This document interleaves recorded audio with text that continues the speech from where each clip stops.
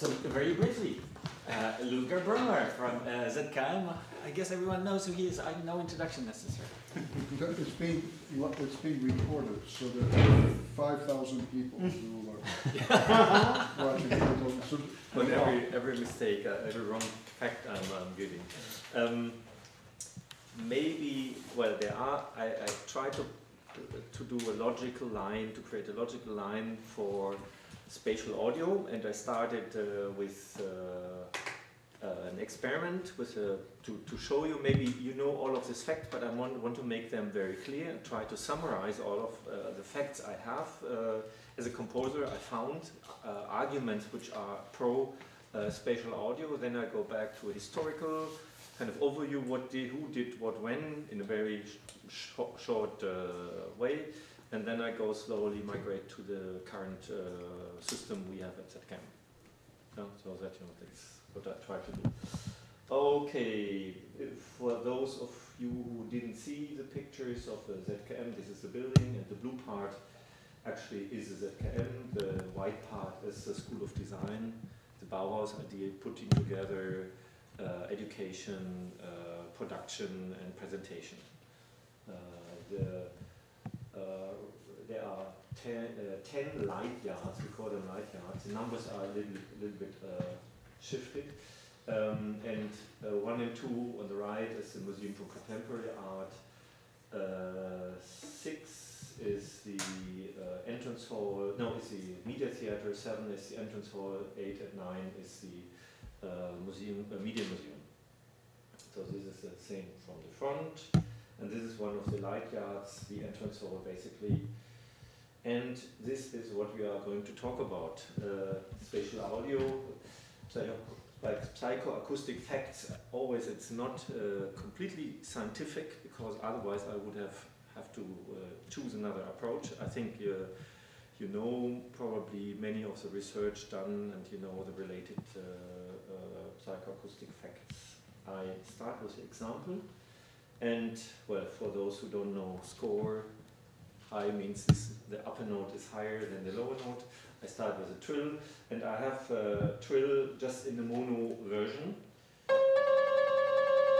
Very nothing special. Then the next example shows the trill in a stereo version. So I put the red note I put on one side, the gray note onto the other side, and you know what happens. The integration of the figure is kind of blurred a bit. So you have you already start to have create an ambiguity in. You are able to focus on the left side, you are able to focus on the right side. And even if you sit on the right side, you'll probably hear more the note on the right side than the other one. So there's already in this, let's say, homogeneous, very simple gestalt, there's already a depth of interpretation brought into by random situation of your placing, of your sitting, or if you're moving, by your choice. And this, especially if you're moving, I think this already brings a very interesting point into the situation. The signal becomes interactive. You can investigate the signal, you can interpret the signal, and this is such an important fact in spatial audio. So the next.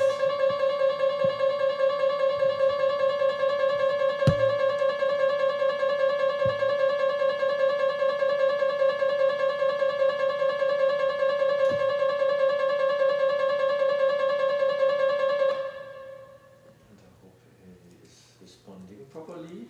It's not. and you have artificial reverberation. Yes. Yeah. So do you have an example without? Because it mixes. Yeah, true. It makes it less strongly. And also this room mixes. Yeah. There's a mixer. That's true.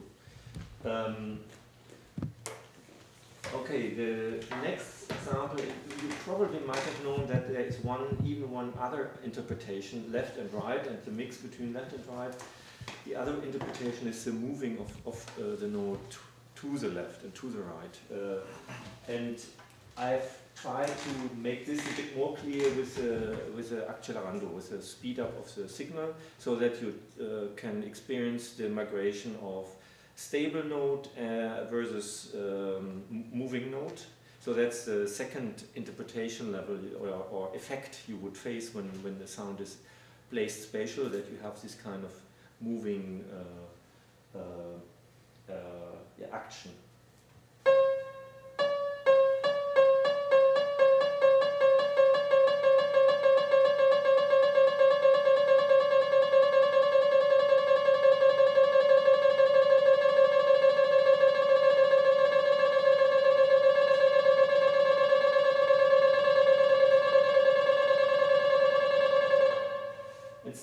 I think the version, if the same would be mono, the version already is in the very fast state where you cannot hear the moving anymore. It's a different one because you have still the separation of the pitch identity on the left and right. Now the next is going to be a bit more musical, I thought, but I don't know what this is. Now I introduce another parameter, that's the timbre, because I want to I want to show as well the interaction between timbre, for example, and space. And if you choose right side one note, left side other note, right side one timbre, left side other timbre, you have such a clear separation of the signals. I mean, it becomes very strong.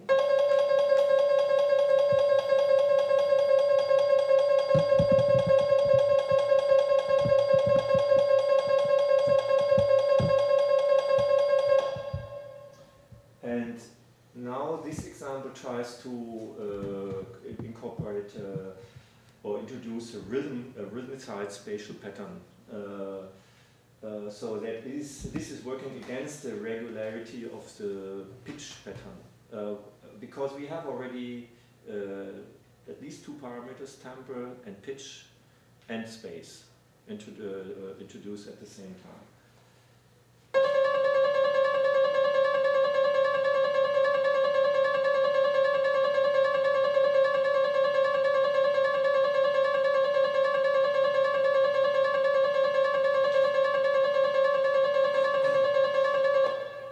I think this shows already what is happening with the given information. The information is really, let's say, modified quite strongly. And let's go even further. Introduce now the timbre and this pattern and left and right, and basically what we have now is a kind of fractal structure. You see the grays are the small intervals, the blues are the small intervals a little bit augmented, and the reds are the interval even more augmented, and the purple are the interval even more augmented. But of course, this is not all audible, but I found it as a composer interesting which kind of structure you could incorporate in this simple trill.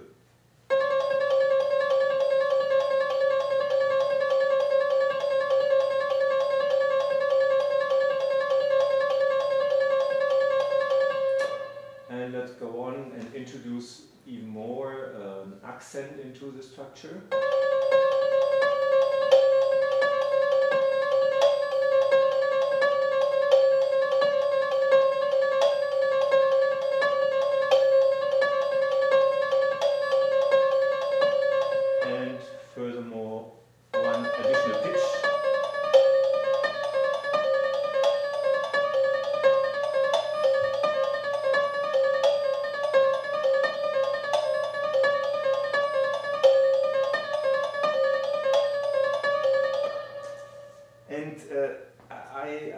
Shows already what a very simple, and I think it's not a laboratory case what we are doing here, because I did not somehow optimize things. It's I used material which is everyday material. I use timbre which are everyday timbre. We have a positioning of speaker which is a normal speaker position. The only thing which is probably different is not always the pitches are or the locations are in front of left and right, because they are almost significant. So sometimes they're above your head or they are behind, so they become even a bit less significant than this example. But I think that is a clear case to show what structure ability space has. And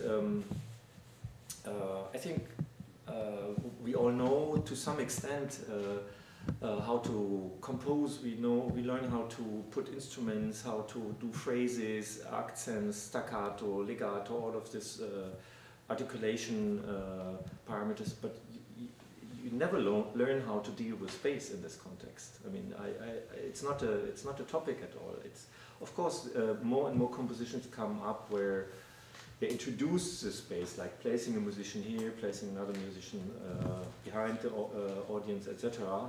There are some more and more cases, but I would say the knowledge, the ability to musical handle space is pretty small somehow. And I mean, I start out of that reason. I start with the history again to show.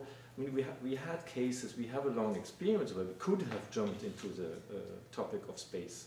But it happened in a certain context, but not on a wide range. And I think probably the third century is the third millennium is the time. The beginning of the third millennium is a time where space is really becoming the parameter, or evolving, the most evolving parameter. Maybe I should show as another example the piece we heard yesterday. I've prepared a stereo version of that and compared just in a short view with the 16 channel. So that gives, I think that might give a good impression about the difference. Now I start at 412, so I try to start. Relative to the previous example, where note groupings were a function of temporal difference, you know, loops by Robert Erickson and John Gray's implementation of that in maybe 1973 or 4. Mm-hmm. So it's just a simple melodic pattern. Every instrument was maybe 6 different woodwinds you could play each of the notes. Of course, in performance, it was nearly impossible. Mm-hmm. But John Gray did a version called do loops, mm-hmm. And it was a very interesting kind of piece sound based upon this idea, which all goes back to Bregman's. Mm-hmm. Albert Bregman's work in auditory scene analysis. Yeah, it is so interesting that the groundwork, the research is existing for a long time. It's already there, and it's not incorporated by the musician. Of course, one reason is a musical player is not easy to move. Second, the convention of a stage, the performance situation. And third, I think it is a musical practice. How would I learn? How would I use it? Or how would I take advantage of this space? Mm-hmm. Now, let's see this. I try to start the stereo version in the same position as the 16-channel version so that we have a comparable situation.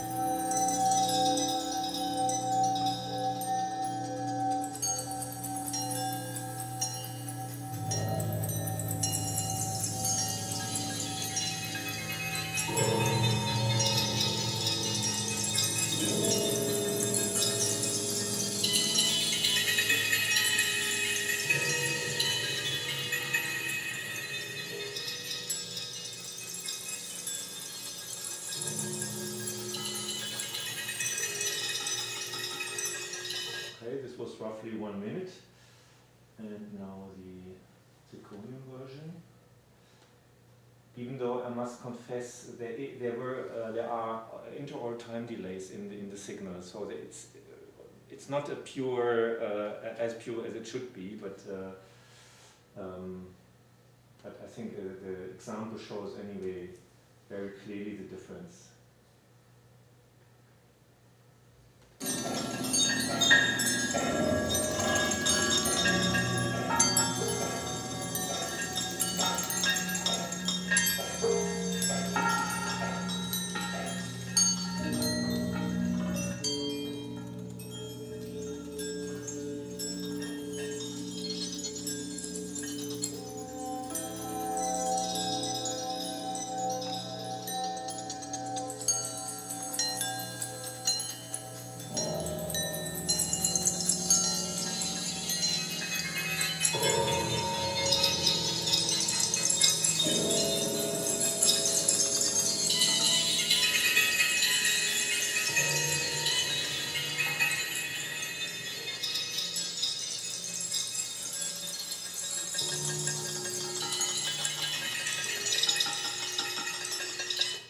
So I think it was already clear that we have a much better separation, of course, obviously, but as well we could identify the objects with higher ease.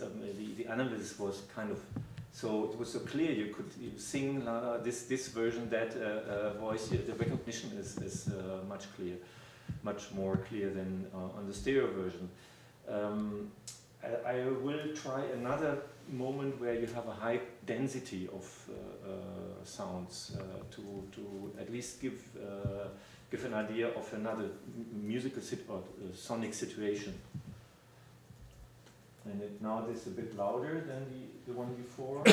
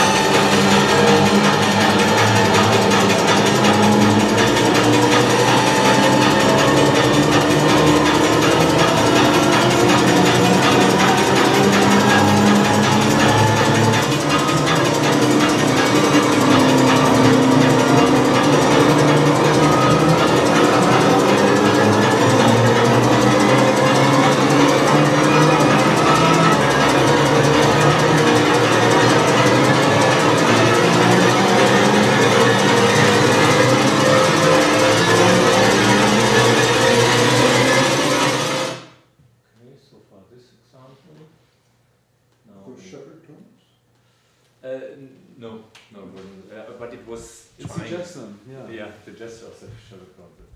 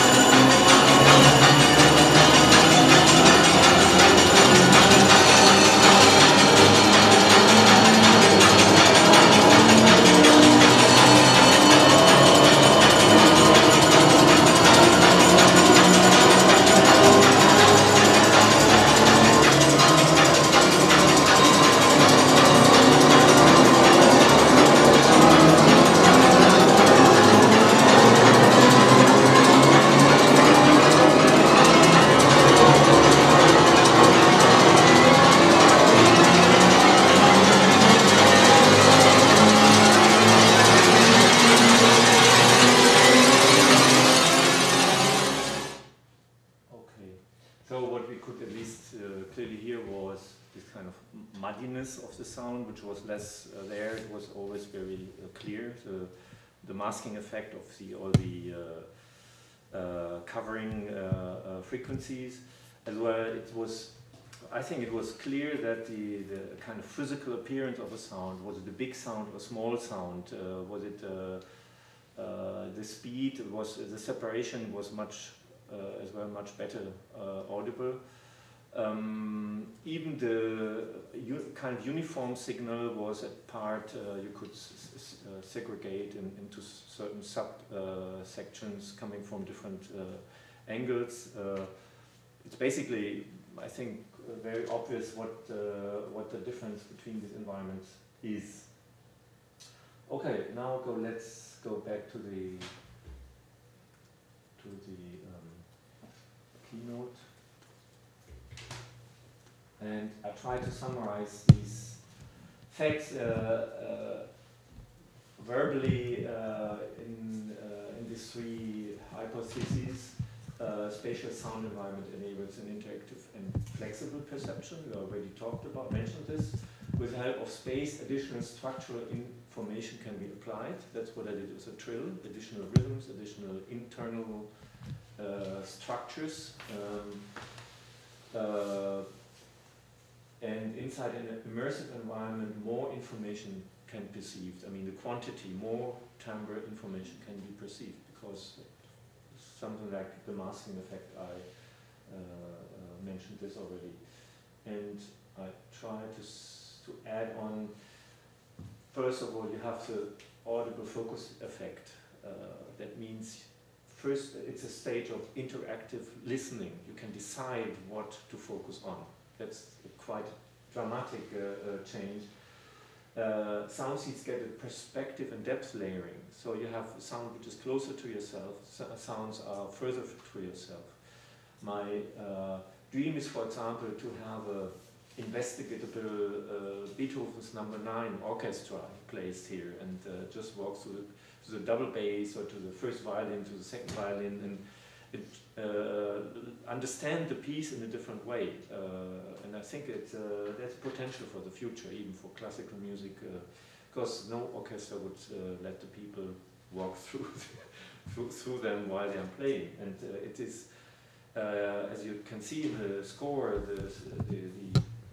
the details, how rhythms, how tremolo are translated in the orchestra are quite rich, gives rich structural information, especially in very dense structures, like think of the legative fugue or canon, where you would have one violin closer to yourself, and then a depth layering of the second further away violin, and further away violin, where you have a complete different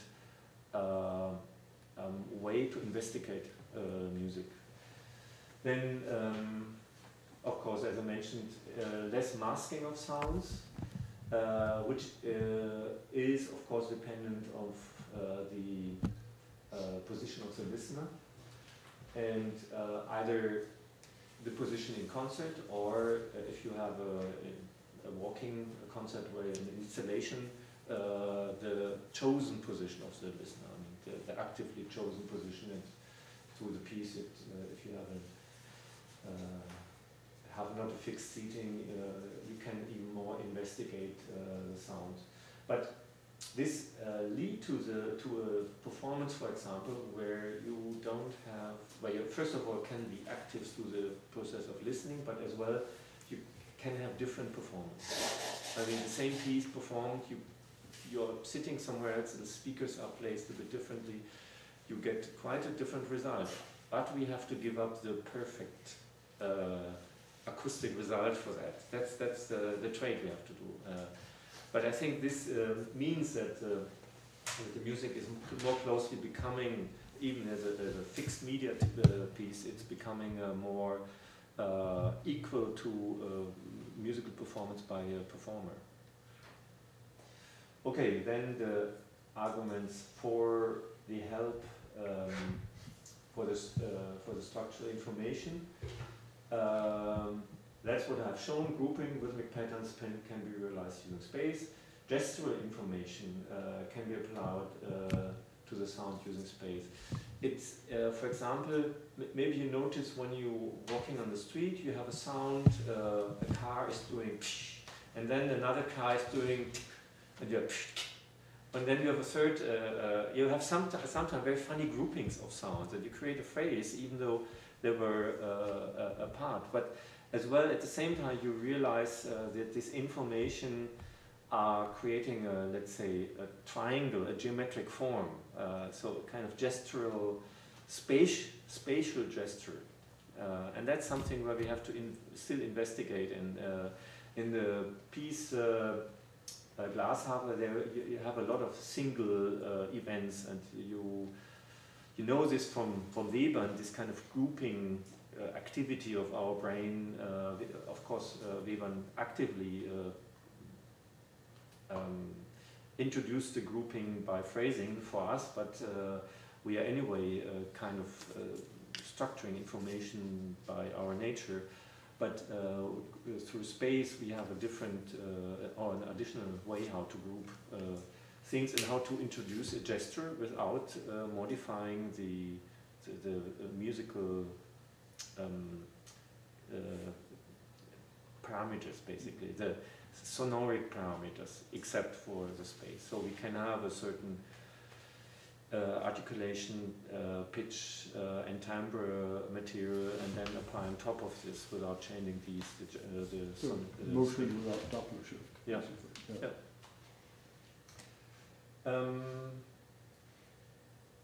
Yeah, that's Gestalt identities. I mean, this is basically what I said before.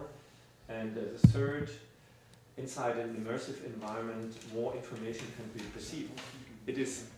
You know, there's a way you can do a negative image by. Oh yeah, Command Shift Alt. I can't read these. Ah, okay. 8. Yeah, Command Shift Alt 8 or okay. 3 buttons. From the entire inside the active mode, or No, just it's a Mac thing. So it's Command Option Control 8. Command Option Control 8. Yeah, if it's enabled. No. Didn't happen. So then you'd have to go to accessibility and enable that. It's just a reverse video. Okay. I can quickly change the letters. That's no problem. Yeah, just different. Maybe make them black or something. Yeah, I'll do that. Maybe modulate them spatially. Good idea.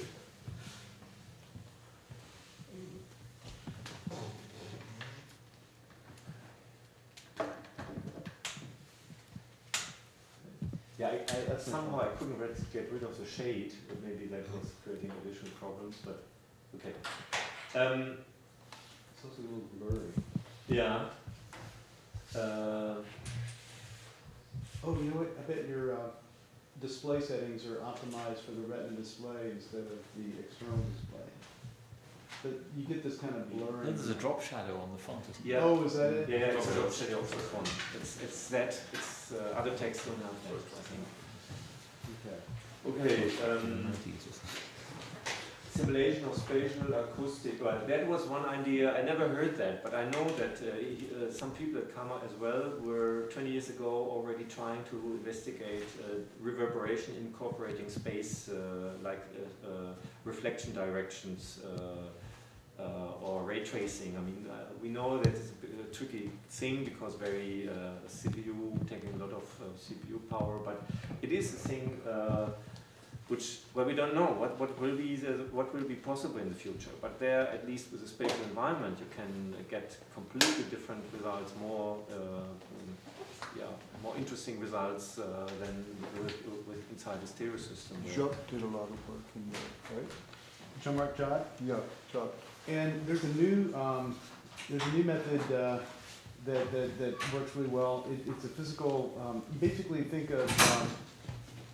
You make a waveguide network where each waveguide is the length of a wall-to-wall separation, and then there's this coupling that essentially gives you the same buildup of echo density and direction with quantization to the center of the wall, basically. Mm-hmm. So if you go out you think of the image method where you replicate the room in all directions. Then when you're, let's say you have a point source that goes out, when you get to about 15 rooms out or something like that, then you get a very good approximation of what's going on, and the total echo density is correct on average, and the direction of arrival is pretty close, and especially it gets better and better through time. So it's an interesting technique. We had a visiting scholar here, Zoran, who I'm blanking on his last name right now, but thank you. I could not even say that.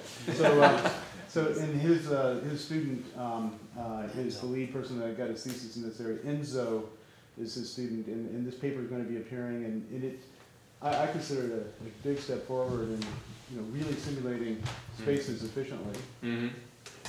I can send you the paper prepan if you. Yeah, that would be great. So yeah, that's the new state-of-the-art physical reverb starting out. And well, that's one thing we found out using speakers above. There were, at least in Germany, there were a lot of people complaining, kind of, I don't want the sound source to be above my head. No one was used to do that, and they were much in favor of wavefield because of that, wavefield systems. But first of all, we all know that at least the wavefield systems I've heard, they were not really very good inside with sound inside the space, and so this was the Klangdom was much more convincing in placing a clear localization cue for you, and the thing is, which comes later, we want to extend the stage. We don't want to have stereo in front or something outside of the circle. We want to have everything inside the circle, which would be ideal. But at least the sound dome with a reverb system would be, you have a stage which is all positions inside the space are available. That means an extension of space. That means you can place more sounds, you can be more complex in the sonic material you're using.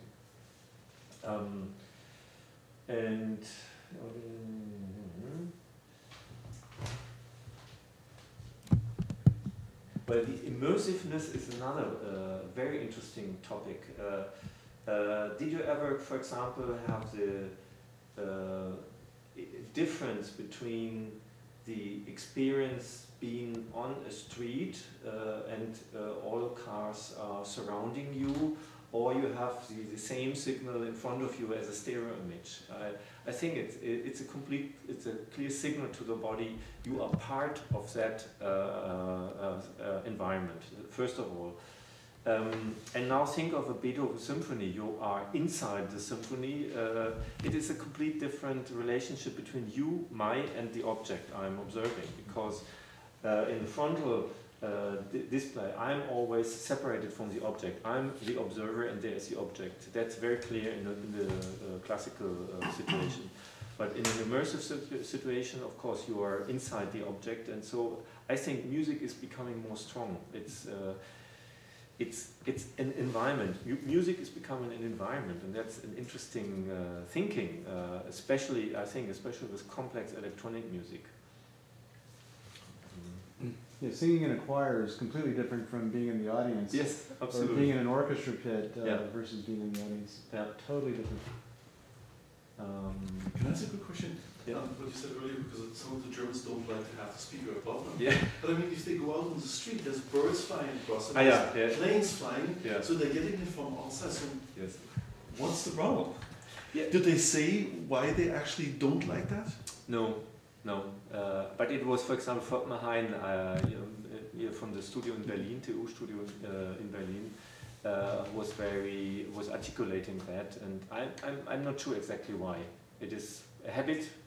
It was a new thing. It's a new way, new exposure to it's sound. hard to mount speakers. That's probably why. When we did these first quadraphonic spatial illusions, we had the idea of forming it in a tetrahedron.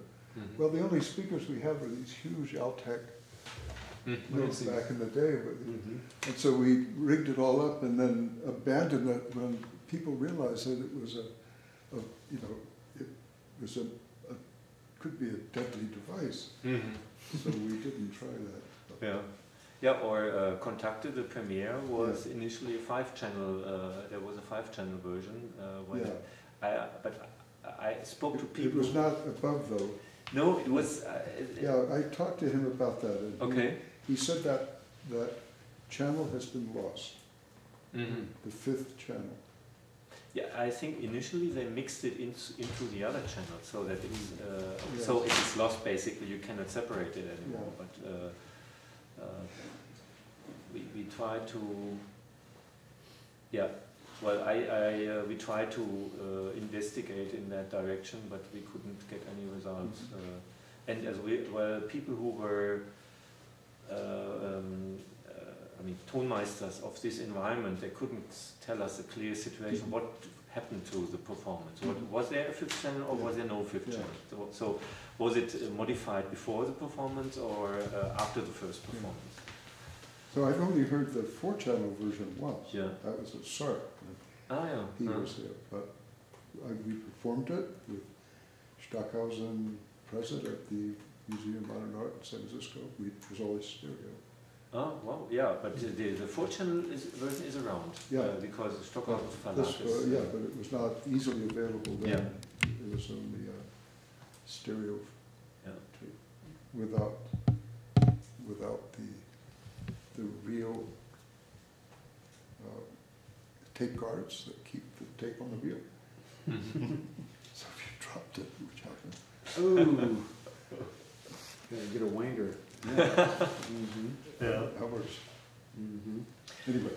Yeah, but an interesting thing is that most of the time when you speak about localization, like Jens Blauert, for example, they don't speak about sources above your head. They speak about sources on the same level as you are. And of course, obviously, the location, the ability to locate a signal up there is not so bad. You still hear binaural, even though some high frequencies might not get into the ear, but it's better than from the behind, basically, the way to localize. Well, rodents hiding from hawks, they are very sensitive to the vertical dimension. But our world, there was little peril above the horizontal, so that's one of the explanations.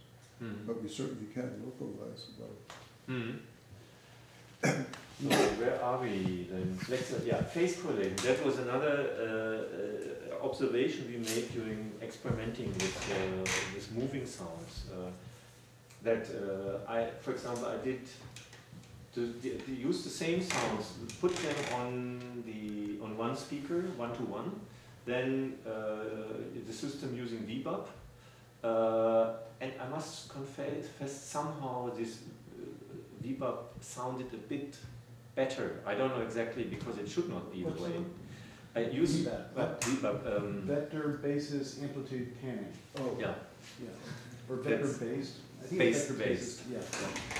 It's basically an idea a technique to scale large speaker environments, and to do that you create out of this appearance of the speaker, you create triangles, and you have an algorithm which deals with movements inside triangles. And so if a sound goes into the next triangle, you use the same algorithm with different parameters. So you can extend your environment by adding on triangles more and more, or changing this triangulation situation. That makes it flexible. So that's how we are working with the ZKM system, and there's a VBUP implementation in the Super Collider in Max already, and I've seen students are using that. That's very quite common. And with that, of course, you have the chance to place a sound not on a speaker, but somewhere in between, and it calculates the amplitudes for that position. And I think from the technical point, it should be more clear. The localization should be more clear if the sound is exactly in the speaker. But I mean, I thought the other way was sounding a bit more natural. And then we used the same signals with in a moving environment, moving the sounds around, and that was even more natural. The moving sound was more natural than the stable sound, and I think it is, you know this, if you have a synthesized sound and you introduce the phase modifications like pitch, tremolo, etc. We are not used. So if you imagine which sound source is stable in our life, if you walk around, I mean cars, there are not so many stable sound sources. Stable meaning On fixed frequency, position. frequency. You have your refrigerator at home. Do you want to? Yeah, okay. Electronics, yeah. That's 60 true. hertz. That's true, but it has, the fan is moving, Okay. so it has, I mean it is stable true, but the object which creates the sound is moving. And for example, if you have the piano, then the technicians introduced 3 strings to create a kind of, that was my understanding of the situation. Our ear want modified phases. Yeah. We don't want stable phases. Stable phases are dead sounds, basically. And the same, what? Yeah, auto-tune. Yeah, Auto-tune. we ears do not want auto-tune. So here's a question. Is, you know, these beatbox people who do Mhm. I wonder if it's possible for a beatbox person to do a believable auto-tune. Anyway, having to do with stable sounds. And, they do phenomenal things. I've heard some amazing beatboxing. Can't Yeah. believe what I'm listening to. Yes, yes. If you watch them, you can't believe it. Yeah. Now, did you say that the vector-based, that the panning sounded better if you're between speakers than if you're on a speaker? And then if you're between speakers, you can move it around and make it even more natural. So Yes. that's the best case. Yeah. So now theoretically, it'll make a difference whether that sound is you know, tonal or noise-like, right? Because it's really kind of a generalization of stereo, right? So it should have all the same problems stereo has. So that, you know, there's sort of a dilemma between an amplitude panning law versus a power panning law, and so that goes across.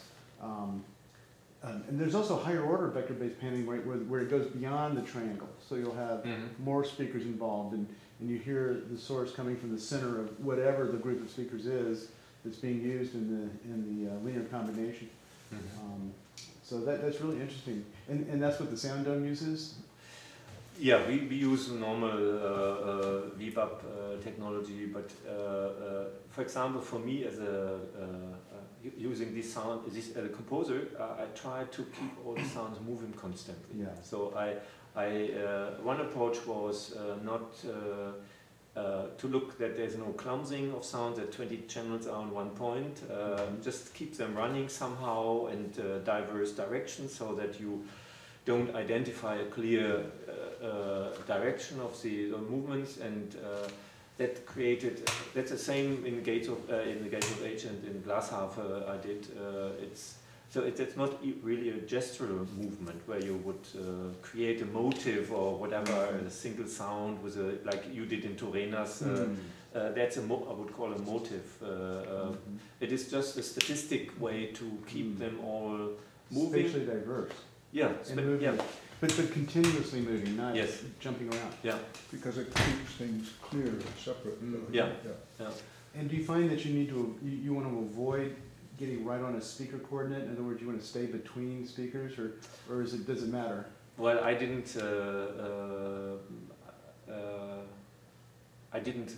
Well, I thought it's not avoidable if you because as soon as if you are in a different speaker environment, you would have to rewrite all the movements. But it's also true that when a source is coming from a speaker, for however small the instant, it's the one time when everyone all the listeners in the space hear the direction of the source. Yeah, but if it's in between, you have a you depend upon your location. Yeah, you get some warping of the image. For example, you have this speaker, and that speaker, and they create a triangle. And even though this is, if there's an ambiguity about localization, but there's a clear position of that triangle. So everyone in the whole, if the sound is inside that triangle, will hear the sound coming out of that triangle. Maybe Somewhere one in a that little bit up, Yeah, maybe the other one a But if little I'm bit. closer to that speaker, then it'll the bias you weighting, that way. yeah, Yeah, the weighting will be different, but at least there is. yeah. So that speaks, that argues for a higher number of speakers, a higher Yeah. number, the better Which is resolution what- you have. Dolby decided Mm. some years ago. Mhm. That's the Atmos Atmos, yeah, technology. yeah. Mhm. But we were long before Dolby. Yeah. With our system. Oh, well. No, we Sometime started. I'll tell you the Dolby story, Michael, sometime. Anyway, Okay, I think we're nearly through all of the arguments. Flexible phase correlation. Time space. Yeah, and that is another, the last point is as well very, very interesting, because I think there is a complex interaction between timbre, space, your position, amplitude, all of the parameters. I mean, how, for example, how strong a certain signal is on top of each of the other signals, which is the major signal you're perceiving, and yeah, this kind of, we shouldn't, at least this interaction is, this complex interaction is possible when you have a complex environment. It is not possible when you have two speakers and mix everything inside the speaker. There happens an interaction, but it is, first of all, not ambiguous because it's stable. Wherever you sit, you will have the same interaction between the signals in the stereo version. Versus the sound dome version, you will have a complex interaction between the signal, but with a certain variety depending on your perceptive situation. So for me, there's many, we can now explain many reasons why it is so attractive to have a sound dome like that, or to use, let's say, if I have a 40 channel sound, to use 40 positions in space, even though you think, well, we can distinguish them anyway. If the sound is there and then the next one's there, we won't listen that if it's 3 meters above our head. I mean, 20 centimeters probably will not be clearly detectable by our ear. But at least these arguments show that there is enough other reasons to incorporate the system like that. And now we are switching back to history, and I try to be very fast because we probably know all of that. Another interesting thing I thought was the fact that as Salino introduced the polyphonic choir positioning because of a certain architecture. So we shouldn't ignore and of course we know the interaction between architecture, acoustic, and of course spatial situation. And he was able to introduce these choirs because you have these choruses on the left and right. You didn't have a centralized position, a centralized stage somehow, because that was reserved. And so he started to compose for these choirs, but interesting is what was the decision? Why is this note going to that choir and that note going to the other choir? This is leading to what I mentioned before, that we do not learn how to use space, how to incorporate space into a compositional strategy.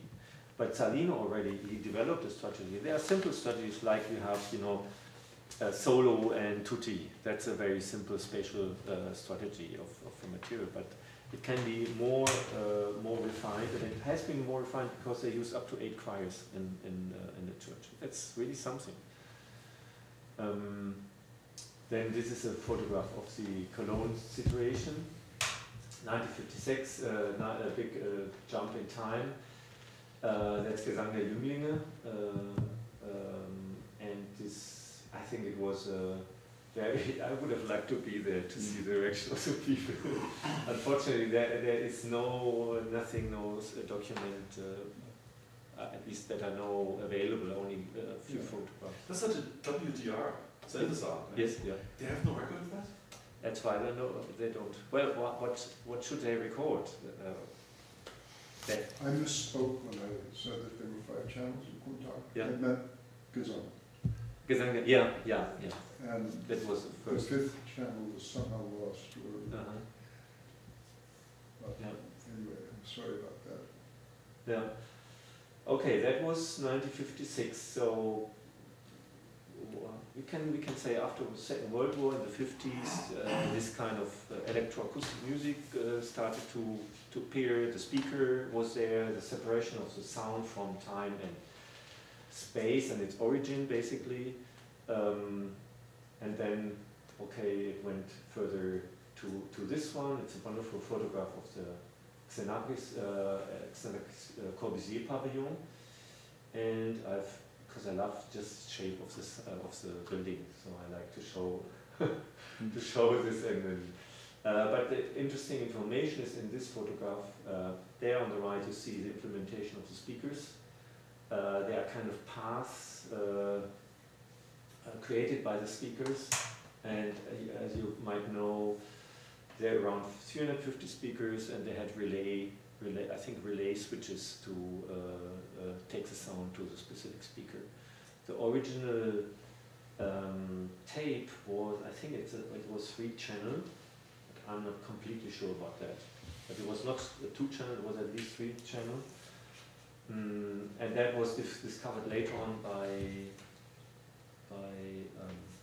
Kees Tazla, who did a big research about that project. And there are simulations by the TU Berlin where they simulated visually and orally the poem electronique with the movements. They don't have all the information of the movement paths, but they have some papers where at least excerpts were written. Okay, then the German pavilion, you know, as well, because probably it's that model which led us, at least in ZKM, to use the sound dome, even though I think there is a certain naturalness, a reason why a ball-like geometric structure is chosen for a system like that, because of the, let's say, at least in the beginning, an equidistance placement of the speakers to the center. Then I know that they had already rotations. Here they had the sound mill, and I've spoken to Markus Stockhausen, who remembers as a kid he was there, and he remembers that his father was doing this thing. So there was a patch bay, and there you could decide which speaker. Probably there was a round contact thing, I would say, and you connect the speaker to this contact, and then this contact was moved by this mechanical device, and you could create a rotation with that around all the speakers, independent of which one independent of the location. So that's quite something. That was also the model for Sark, I think, or inspiration. Yes.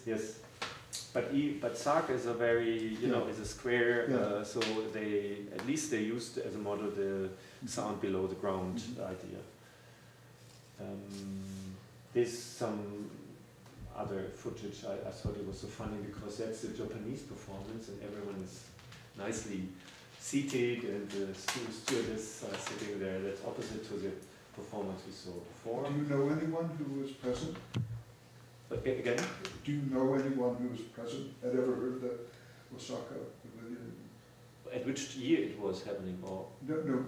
Do you know anyone who was actually there? Yes, I spoke to Messias Maiguashka, who, for example, there were a couple of composers, like one other in Berlin I spoke to, but they don't have a clear remembrance of that, which I find very odd because it's such an extreme situation. But it was the case that Stockhausen left them with the everyday business of doing the performances, and so they were a bit, I think, annoyed that they have to do, the hours of playing the pieces again and again, and they had the freedom to program them, but they had to play the entire pieces. Because Stockhausen was only present the first couple of days and then left. And at least you see a hint on number 7, rotation switches for sound moving effects, number 7. So that's where it was located. So that's all the elements which were present there. Okay, we shouldn't spend too much time into the historic part. You know, the Pepsi Pavilion had as well 30-something speakers. This is a mixing board as well as a light board. It wasn't really set up to use spatial music because where was this? In Osaka as well, Oh, all Osaka. 1970, and that's a placement of the speakers in that as well, in that dome. But you couldn't. There were kind of a grouping or channel limitation, so you couldn't Diffuse. yeah, really diffuse them separate the channel to each of the speaker. They had many sources they could use. I mean, tape machines, I think 17 or so. And then this is 1971. Xenakis with the Persepolis. We did that in Karlsruhe too, but this is the reproduction of the Persepolis placement of the speakers, an exact reproduction of the speaker. But it's basically 8-channel chambers, and these are reproduced. So you have 6 8-channel chambers in that. That means 6 times 8, 48 speakers. But it's a classical mixing approach. Xenakis has chosen. He mixed just the channels, but used the odd way to display the sounds. And then we have, of course, I don't have to talk along about this. Probably this is the only example where you don't have the speakers mentioned, because it's I think at that time either it was a unified, easy to understand speaker environment, and it is a limited environment. It's 4 channels. That was easier to get than 40 channels, like in the the 4-channel tape recorder was the limit. yeah. And it's downstairs. Yeah. Yeah. We still have it. I Wow. mean, that was the standard studio recorder. Uh-huh. We had a Scully anyway. But the thing about that pattern, the Lissajou figure, Yeah. and it's that the Lissajou kind of an attribute is change of direction, there's deacceleration and acceleration. So this was done in real time in Saint-Étienne, maybe 3 years ago. They had 4 performers, and they realized that great work. Yeah. And so the performers had using a trackpad to do the spatial, but they didn't follow the acceleration and deacceleration, which is intrinsic to the Lissajou, the motion as a function of sine cosine interaction. So I had to tell them, no, you've got to slow down when you change direction and speed up when. So it would sound like more or less like the original. Yeah. What I would call the gestural identity or quality of but movement. it conforms to the idea of mass. I mean, something in motion has mass, and unless it's a car colliding, they don't stop instantaneously, or some object hitting a wall, a bird hits the glass, but they always, like an ice skater, they have to. So that was one of the attractive aspects of the Lissajou figures. Yeah, I come later to the fact how to create movements, because we have thought quite a lot about it, and we worked, for example, together with Claude Cados using physical models to create such movements. Well, you know, this year talk, another approach of a multi-channel environment, and this was an example. I think they used more than 100 speaker in an environment there. But I think I'm not sure how they chose the control, how they how sophisticated the control of the signal movement were. Then you have, of course, this way to because the acousmonium is not an instrument to create a position of the sound. It is an instrument to do something more abstract or more ambiguous, to create big sounds, small sounds, sounds closer to you, further away, but as well temporal modifications by the speakers. But at least it was to mention because it uses spatial information in the kind of resynthesis of the sound. Just another approach of the modern acousmonium, of the current acousmonium in JM. More speakers of the same type, not as heterogeneous as earlier. More 8-channel circles, etc. Okay, and then we have Psychoacoustic. I go faster. Wavefield synthesis system. That was Sark, by the way. The speaker placement of Sark, and Allosphere, you know, and you would have to add this space as well. This is the TU Berlin wavefields. Maybe you have seen pictures already. And the speakers, I've worked with that. I must say it was nice for the speakers, for the sounds which go outside behind the wall, but the sound, like the impulse response, is not really strong. It's kind of blurry. It has a lot of low frequencies. The sound quality of a single speaker is still, for my taste, much better. So it may change, it may be better, but that's a state, I think, of the wavefield synthesis installations. And do you think it was the quality of the speakers? They developed the speakers on themselves. They applied, because there's a DSP in each of the speaker. You know, the speaker, it has, I think, 8 channels plus 3 times 8 channels plus 2 low frequency speakers in one box, and they have a DSP in there so that they could apply to each of the speakers certain filters.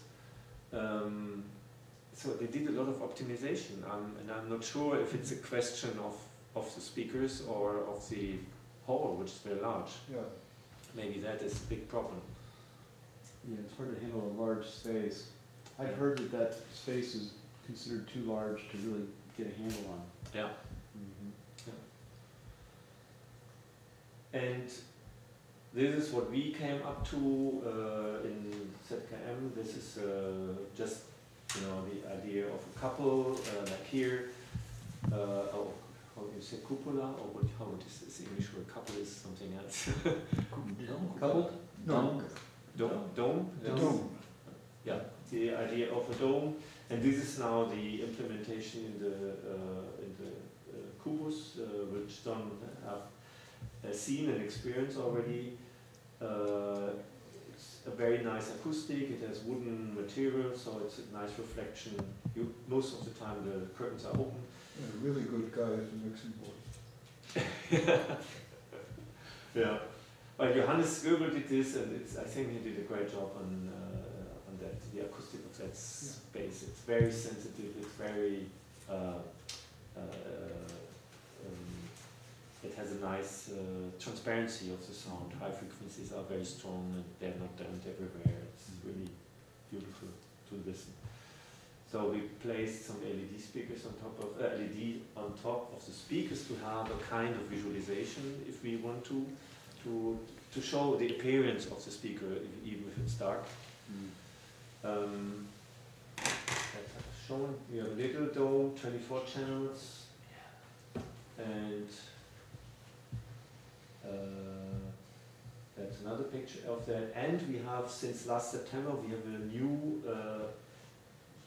attraction, I could call it. It's a sound pavilion outside in front of the Kubus.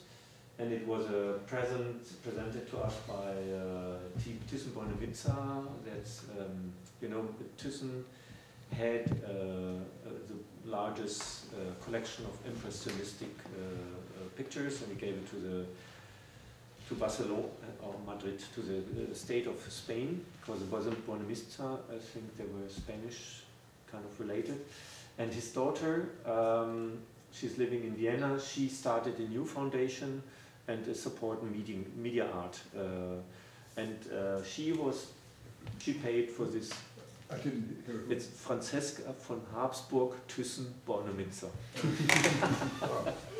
Later on, so she's a descendant of Thyssen, which has a tradition in, Thyssen is a steel, German steel giant, Yeah. former. Now everything is different. That's where they inherited the money, Yes. and so her father created this big collection, and then she continued this tradition of collecting art and initiating art. So, and she did this project, who was the name, by Matthew Ritchie, Ananda Lash, the architects, and Tony Meyer did the sound system. He used the VBAP system as well. But there's something fundamentally different on this pavilion. It's, you will later on see photographs of the size. I just took this one because it's so nice. It exposes the shape.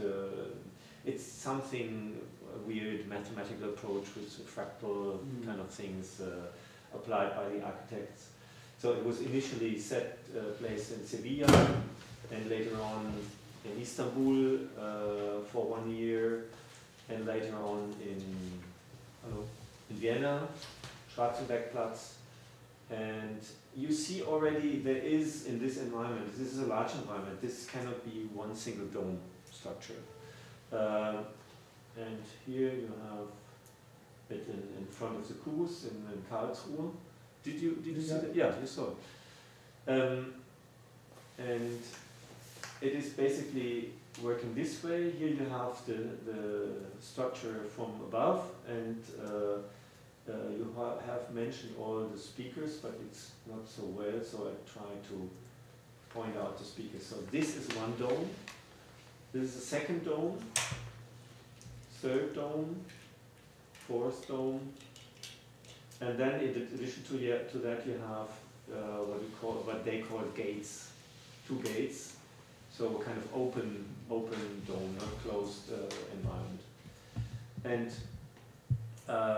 this creates this kind of environments, listening environments, 6 environments, and they gave commissions to 33 composers to use this environment to create a strategy using as well ambisonics for some composers to create a different kind of experience to perceive sound, because you could, for example, decide I create something which is audible wherever you are, or I create something which is only partly audible, and if you want to hear the other part you have to move to the other tone.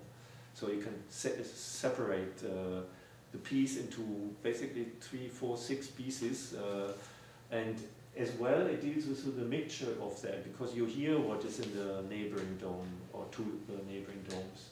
So it's the listener who creates a kind of investigative mix of a certain composition in this environment. They're using MM4 speakers, Myosound M4, about 40 MM4 and I think 12 subwoofers, as far as I remember. So around 50 speakers are in this environment. Its weight is something like 25 tons, so it's quite heavy, and we had to check before the garage static, so if it's possible to implement that there. Okay, and if you continue, even these are environments, Jeffrey Shaw's T-Visionarium, and you have cloud browsing by Binderman and others. You have in visual a spatial, let's say, a scattered spatial environment in the new media already appearing. Because this, what you see, this T-Visionarium is a panoramic structure, and you have up to 140 streams of audio and video. and you have an interactive device, and you can point on it and get a certain stream of audio video in front of you. So that's just a sidetrack to what space can be used for. I mean that it's not only a topic in the music domain. And then this is one example of a work we did in real-time interactive with the sound dome and the 3D environment. Bernd Lintermann created. It creates artificial organisms, and you can define strategies to modify it, to let it genetically develop further, and either be more complex or less complex, and the sound is then displayed according to the properties of the appearance of these artificial objects. So that was one example. Now, we have spoken now a lot about environments, but what we did not speak about the way how to control sounds. This was Pierre-Henri, this is Stockhausen, the way the simulation it's not a simulation, yeah, a simulation of the movement. And then we had already this in the Osaka Sound Dome, and we came across our software because for me it was the idea, I want a software that is suitable for composers, easy to adjust to different speaker environments. I didn't want that a composer is creating a wonderful composition in one environment and then can only perform it in this location, like it has been in former times. It has been, and I think it's the same approach with you with the 4-channel. It is a unified environment, and you can transport it to different locations, and that was the idea, to have a practical working solution. You basically take it's very clear, you take the speaker information, the placement of the speaker, together with the signals, or alternatively, signal positions, either created in live in real time, or even the audio signals can be in real time or in non-real time. You could mix everything, and then you output via HRTF, so that you have an easy way to construct the spatial concept, and or the other way is the sound dome. And we have in 2006 was this, or 2007 was this project performed. He is using a real-time controller, creating the sound in real time too, and with his Eurometer he's controlling the spatial appearance.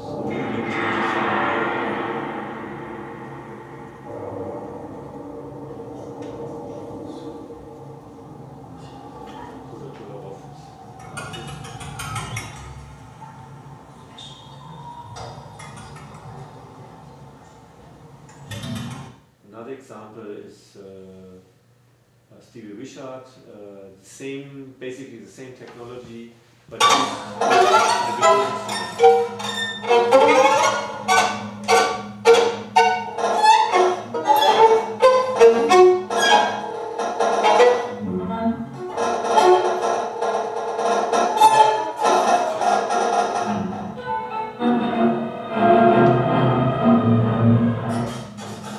okay, and this is the environment we used for the Amazonas opera in 2010, I think. And there you see on the left side the audience is sitting inside a sound dome, while the stage is not basically not the source of the sound. Most of the time, no singers were appearing on the stage. The stage was just a projection space. Okay, and now I show another example of which I did with a composition.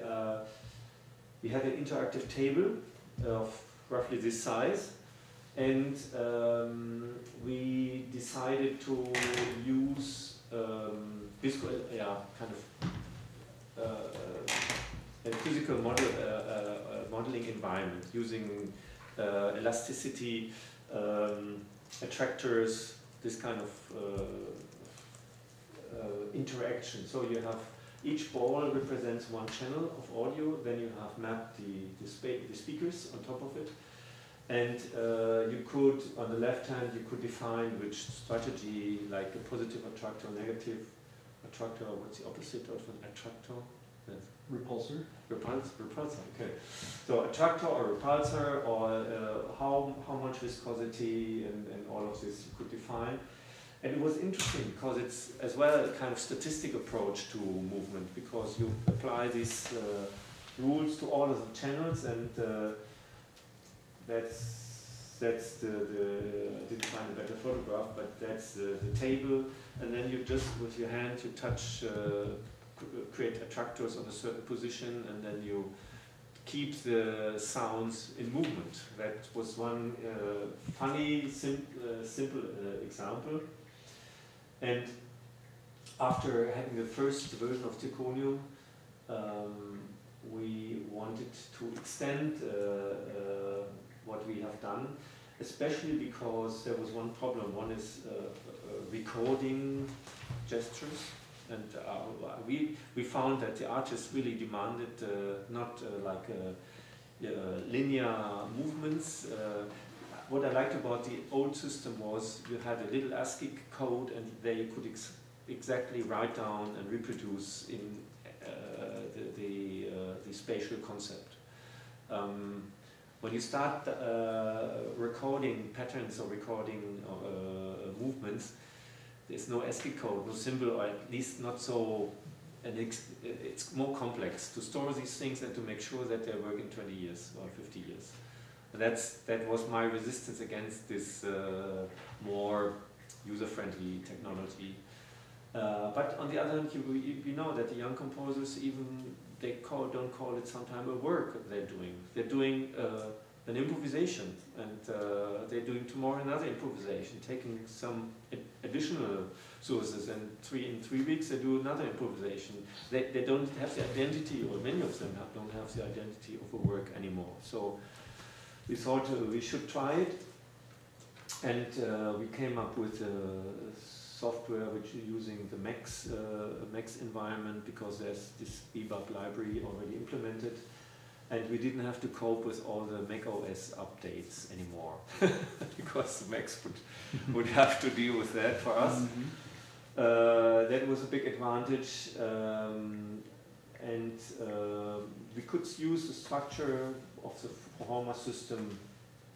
We could continue to use the structure of the former system. So what you have here is on the left is the editor for the spatial environment. Here you place the coordinate of the speaker, you put it in, and then you create a script, and you load the script into the server, and the server just gets in and outputs. It gets the inputs and the information for placing the signal, and then it puts it out to the amplitude modified signals to the speakers. And then you need some client to create either paths or some real-time information. And this is just so that you see the parameters of the speakers. We have the option of mapping it to an ideal ball geometry, so in case you want really a good equidistance of the speaker to the center. And then you, after having done that, you load this into the server, and you add on what is hardly visible is a path editor.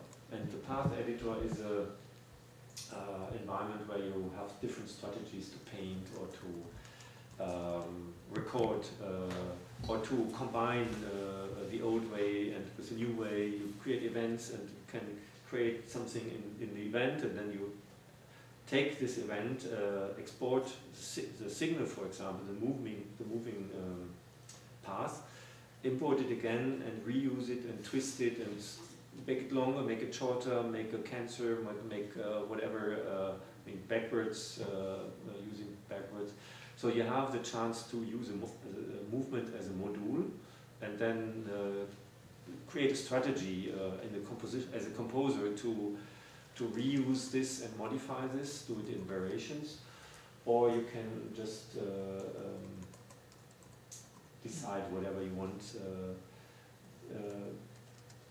Okay, the next would be the client. This is one way to interact. There's a library of small spring mass systems with a different setting, and you send this information to the server, this moving information through the path editor to the server. So that's another way to just interactively create or record, if you want, sounds, so locations or paths. And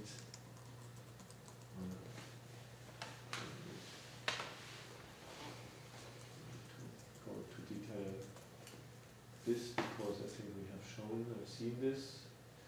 And another important approach was to use it in conjunction with DAW system, and it works basically the way that you couple the DAW and through a time code.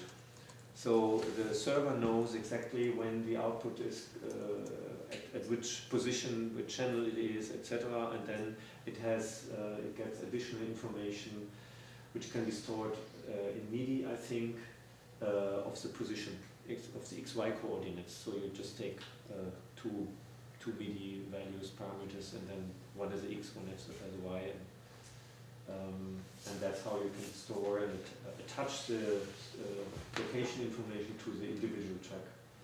Because a lot of acousmatic people work in this way, and with this we have quite a rich way, how should I say, rich set of options available for the composers. This I thought I might. This is a summary of the talk. I probably should have placed this in the beginning and then just skip the rest. Maybe it would be more easy. But at the last part, I just thought I'd show you a video of, it's just 4 minutes or even less, a video of how to create this kind of setting I was describing. There you have inputs and outputs. So Soundflower, you do the routing internally in the computer. You have already loaded the speaker sets, and then you defined through the inputs already the channels which are moving. You see this reddish circles. And then you define through this physical object this interface, and I think we have mapped that to the inputs. And you can now create an interaction and a resulting movement. And the next step would be to record this into an event, and then you could use this recording and do operations on it. Or this is another example of a pendulum. It creates a certain path, and then you can record it. And so it's what I like very much about this is it is a very physical way to generate movements. It's not artificial. It's a very a way which accepts the rules of mechanics. That means what the process you mentioned, speeding up and slowing down, is logical. It's inside a logical context. Or inside the logic we know, we experience. Okay. Newton. What? Newton's law. Newton, yeah. What does the size of the source bubble indicate? Is that amplitude or? No, I think it is probably the weight of the bubble. Could be the weight of the bubble. Mhm. And the tools that you show are 2D tools. How does this map into the 3D perceived sound in the sphere? Yeah, VBAP is actually 2D. It's not real 3D movement of sound because you have a geometry, the dome, and the sound can only move on this surface of the dome. So, but since the surface is in 3 dimensionals, it looks like it's a 3-dimensional movement. So it's really a 2-dimensional movement. But I must say, I didn't find that very problematic because in textbook it is always said we don't use VBAP because it's only 2D and ray field is much more interesting. I completely disagree because it's much more complicated, the pro and contra arguments in this field. And you can still use intensity to make it apparently closer in direct reverberant ratio. Yeah. Yeah. So you still have a lot of control. Yeah, and for example, even sounds with their natural timbre, some appear to be closer if they have high frequency, if they have less high frequency. There's anyway interference between the timbre quality and the distance to you. What? Do we have to close? Yeah, because active orchestra is coming in. Okay. Yeah, I hope I didn't tell you too many things you already knew. No. Why don't we go for another 2 hours? This is for the 4,000 people here. Right.